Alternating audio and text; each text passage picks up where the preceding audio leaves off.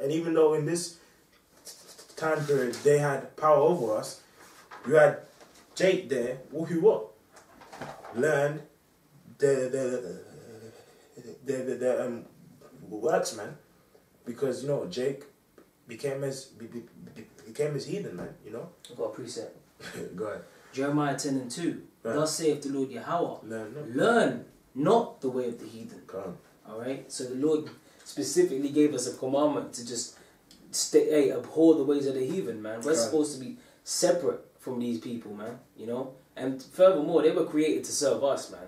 But because we went off and we wanted to follow after the ways of the heathen, that's why the Lord jacked us up, man.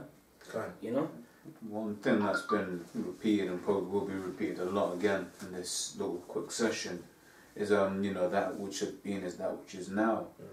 Because what you're reading there, happening there, is exactly what you see is happening now with Jake. She's completely becoming Neo-Babylonians. You know, whatever Esau says do, they do.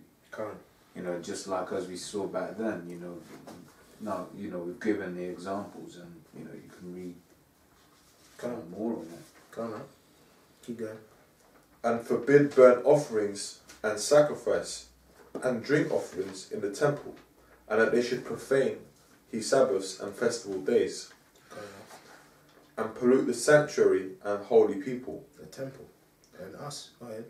Set up altars and groves and chapels of idols, and sacrifice swine's flesh and unclean beasts. Which just proves again why Antiochus, the scripture clearly says they came out what? A wicked root, man. Because this guy actually wanted Jake to sacrifice swine's flesh, man. Well, I mean, what do you have every harvest in the church these days? You know, that bacon, that sausage roll, no manner of pork in the so-called house of the Most High. That's right. It says chapels of idols. Exactly, and that's what we have today, bro.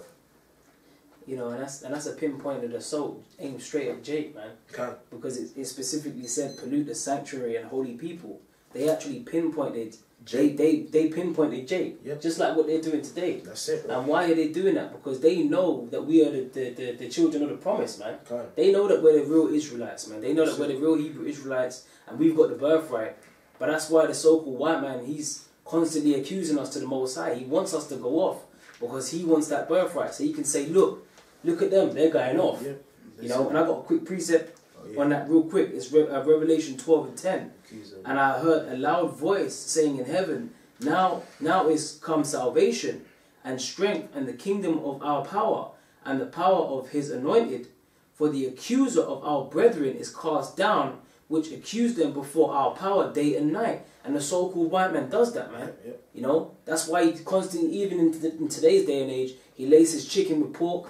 You know, he makes us go off in every way, shape and form, man. He's got transgender. He indoctrinates our children with the Disney films and so on and so forth. Why do you think the so-called white man labours tirelessly day and Micah 2:1, devising iniquity upon his bed, man? He can't sleep without thinking of ways to make Jake go off because he knows that he lost his birthright. That's it.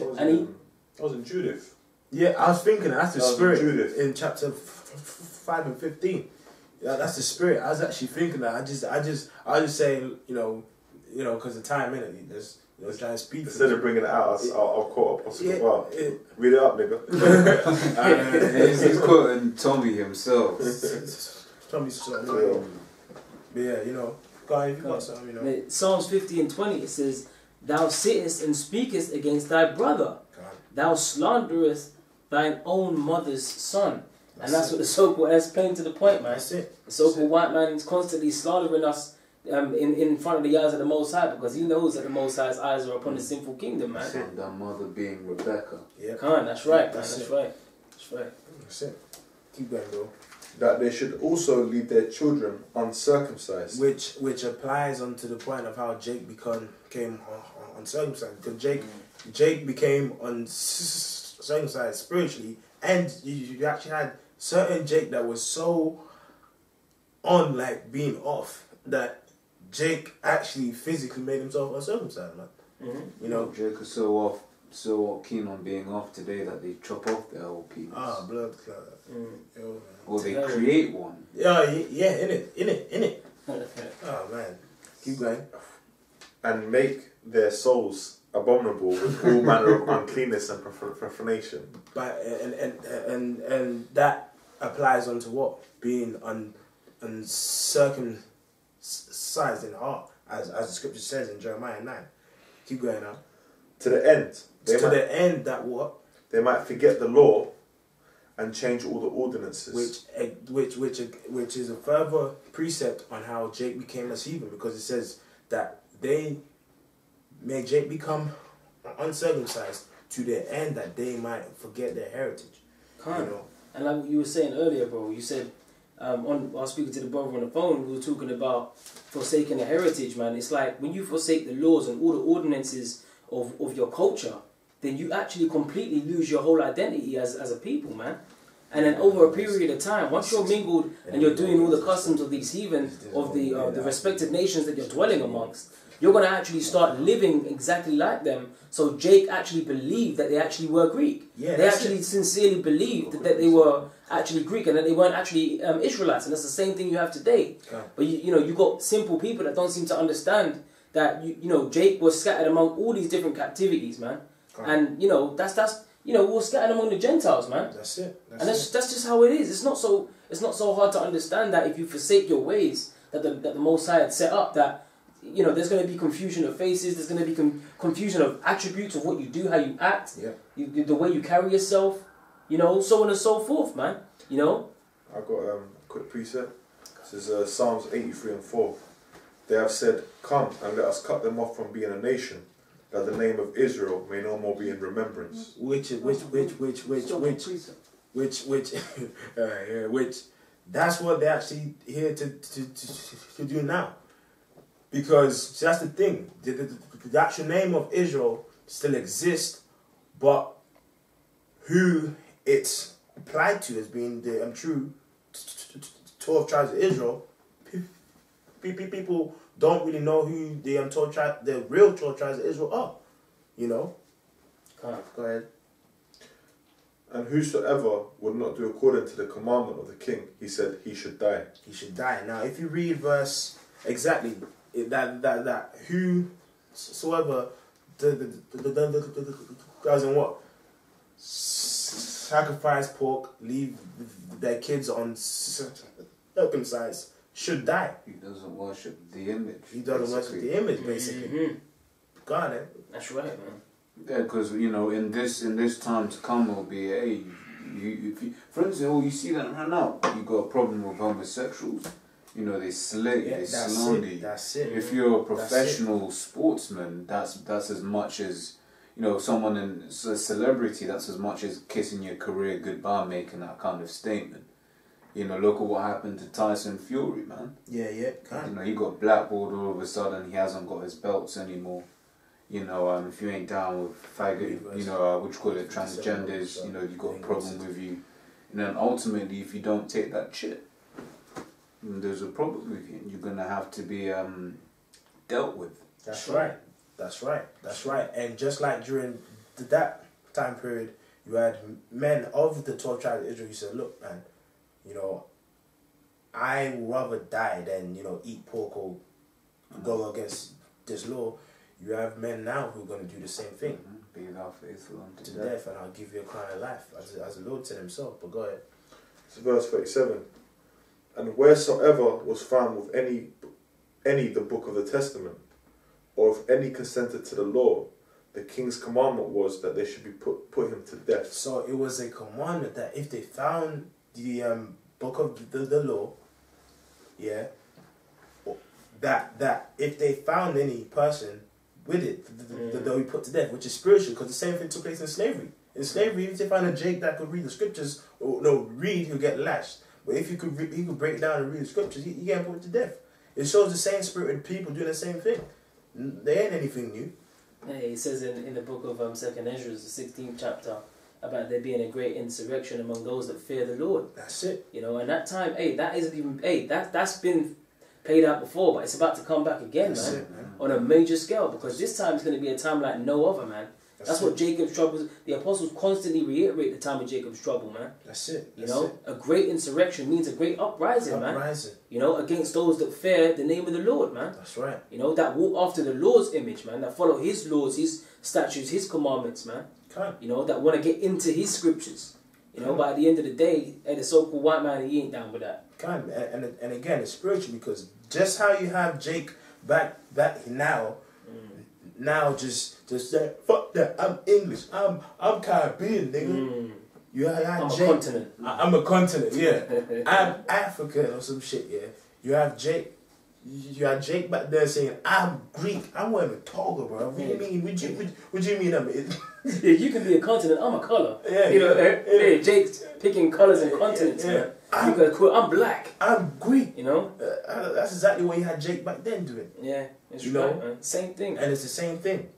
Go ahead, but like now, we gonna conclude the point of, you know, the backstory of everything, and now we're gonna get into story. But if you can read verse 60 on down to the end of chapter 1, and then we're gonna basically just get into the whole story of the feast of dedication, which is coming up soon. And as this brother said earlier, go on what is the 666 mark, where the apostle Taha, those willing, will explain what day is, you know. This is verse 60. At which time, according to the commandment, they put to death certain women that had caused their children to be circumcised. Go ahead, And they hanged the infants about their necks. They hanged infants, man.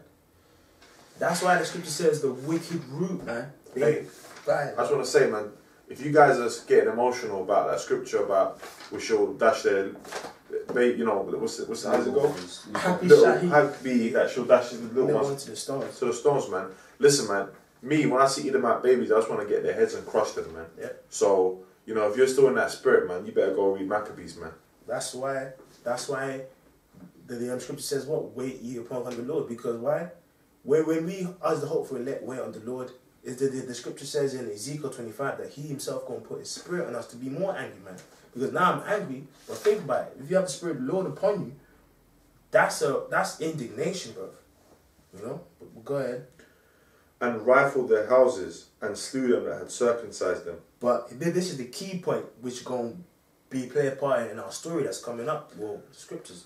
Howbeit, many in Israel were fully resolved. That's right. And confirmed in themselves not to eat any unclean thing. That's right. Wherefore, they chose rather to die, that they might not be defiled with meats, they might not profane the holy covenant. That's right. So then they died. That's right, man. So then they died. That's why the scripture says these all died in faith. Because why? They had faith upon the Lord and what? Strove for the truth unto death, man. Well, when you read book of the story of the 7 sons, that's it. One of the key things as well that they had understanding on was reincarnation. That's it. One of the sons basically said, "Hey, you can kill me, but in the regeneration, I'm gonna fuck you up." That's right. Something to that effect. Anyway, he's saying, you know, the basically had understanding that he's dying and coming back. But that's right. And this time, man, Lord of Jake, they don't understand reincarnation. They may have been heard about it, they don't get it. Right. Which means they'll be super scared when he sort of offers them the chip. They're just gonna take it and just say, okay, yeah, I'll take the chip. You know, YOLO. You know. Yeah. YOLO. You know, if I'm gonna die, I might as well take the chip, because they think that will, you know, if they, you know, that will be the end of them. But they, you know. When there's an account in the Dark Ages when they were going to hang King Charles, where he said they were about to kill him, and they asked him kind of like what his last words were, and he said, "I go for," because he was a king, so he obviously wore a crown. He said, "I go from a corruptible crown to an incorruptible crown." Damn. Okay, so even though they didn't fully understand it at that time, they still through the spirit, you know, they kind of understood the afterlife and reincarnation and regeneration to a certain extent. Not according to knowledge, you know, how people have a zeal for God, you know. So it's always in our spirit, you know. It was always there, an afterlife thought kind of thing, you know. That's right, man. For a quick one. You got go ahead. Yeah, Revelation 2 verse 10. It says, "Fear none of those things which thou shalt suffer. Behold, the devil shall cast some of you into prison, that ye may be tried, and ye shall have tribulation 10 days, meaning a certain period of time, a complete time.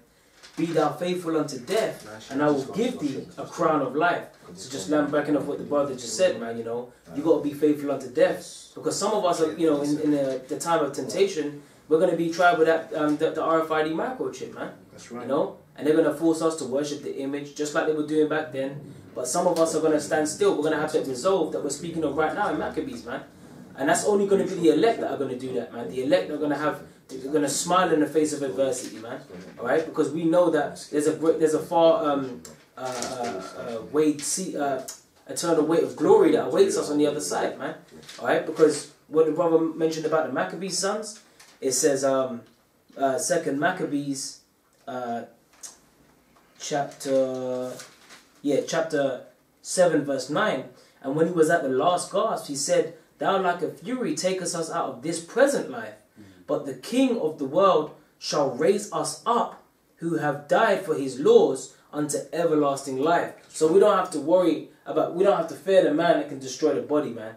Rather fear him that can destroy the soul. You understand what I'm saying? So the so-called white man, hey man, this is just a temporary passing moment, man. That's right. You know, because after we give up that ghost, man, hey, the Lord's gonna raise us back up, man. You know, scriptures say that man's time on earth is like the blossoming of this time of a plant, like a flower.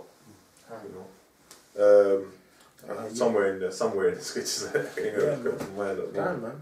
Hey, man. Again, you know, the time that's fast approaching. Some of us, as the Lord's hopeful elect, will have to die for the faith. And applying it onto this time period of story, man. You had men back then who died for the faith too. That's right. You know, but now, hopefully, just through the Spirit, you know, hopefully we're gonna just get into the story, and because our plan really, it wasn't really to make this too long, you know. So you know, the Spirit, just down to the Spirit, you know. This is First Maccabees 3:37. You know what? Can you skip to verse 42. This is verse 42. Okay. Now when Judas and his brethren saw that the miseries were multiplied, and that the forces did encamp themselves in their borders. Because Judas had 4 other brothers, man, which he himself was the top, you know, guy out of them who played a part in Israel winning many wars against the actual heathen, which when they actually won the main war, that event is how the rededication of the temple took place. So go ahead. For they knew how the king had given commandment to destroy the people and utterly abolish them. Abolish them, man. Go ahead. They said one to another, "Let us restore the decayed estate of our people, and let us fight for our people and the sanctuary." A decayed estate. That's heavy, man. Valley of dry bones. Then was the congregation gathered together, that they might be ready for battle, and that they might pray and ask mercy and compassion. That's right. Because even then, Jake always knew that the only way we're going to overcome is through Yahweh, Hashem, Yahweh Shai. So even when this whole persecution was taking place, before they went out to war, prayed unto the Lord. You know, go ahead. Oh, I've got a quick precept on that. Go ahead. First Maccabees 3:19. For the victory of battle standeth not in the multitude of an host, but the strength that cometh from heaven. That's right. So it's the Most High. The name of the Lord is a strong tower, man. That's right. You know, the righteous runneth into it and is safe. You know, so that, you know, you got to be spiritual to understand that when the so-called white man comes, the enemy that comes in like a flood, man, that time of great insurrection, you just got to trust in the Lord. Man, That's right. Now Jerusalem lay void as a wilderness. There was none of her children that went in or out. The sanctuary also was trodden down. Her sanctuary being the temple. Go ahead. And aliens kept the stronghold. Aliens being heathen, because the actual word alien only means a foreigner, a stranger. Yeah. You know, what's it called? It ain't talking about some guy who's like this going, and shit. You know. the heathen had their habitation in that place. And joy was taken from Jacob, and the pipe with the harp ceased. Wherefore the Israelites assembled themselves together and came to Masphah over against Jerusalem. For in Masphah was the place where they prayed aforetime in Israel. Then they fasted that day, and put on sackcloth, and cast ashes upon their heads, and rent their clothes. And laid open the book of the law, wherein the heathen had sought to paint the likeness of their images. They brought also the priest's garments, and the first fruits, and the tithes, and the Nazarites they stirred up, who had accomplished their days. Then cried they with a loud voice toward heaven, saying, What shall we do with these, and whither shall we carry them away? For thy sanctuary is trodden down and profaned, and thy priests are in the heaviness and brought low. And lo, the heathen are assembled together against us to destroy us. What things they imagine against us, thou knowest. How shall we be able to stand against them, except thou, O God, be our help? That's right. It's speaking on the point that what they knew that the only way they could overcome anything is through Yahweh Shema Shai, and that's how we actually, that's how we now as hopeful elect we going to overcome in that time of temptation. Because the scripture says in the book of Revelation 12 that they overcame him through the blood of the Lamb and the word of their testimony. Go ahead, brother. And after this, Judas ordained captains. Then they sounded with the trumpets, and cried with a loud voice. And after sounded with the trumpets. That's right. That's the same thing that we're doing right now, man. That's right. Alright, as it says in the book of Joel, it says, "Blow ye the trumpet in Zion, and the sound of an alarm." That's right. In my holy mountain, when we go out there and we teach this word, we're sounding an alarm, and just at the time that they were blowing the trumpet, then letting them know that the enemy was nigh, and that the time was at hand. Amen. Yeah, and no. Go ahead. No, we're just saying we're doing the same thing today, you know. And they was blowing them trumpets because why?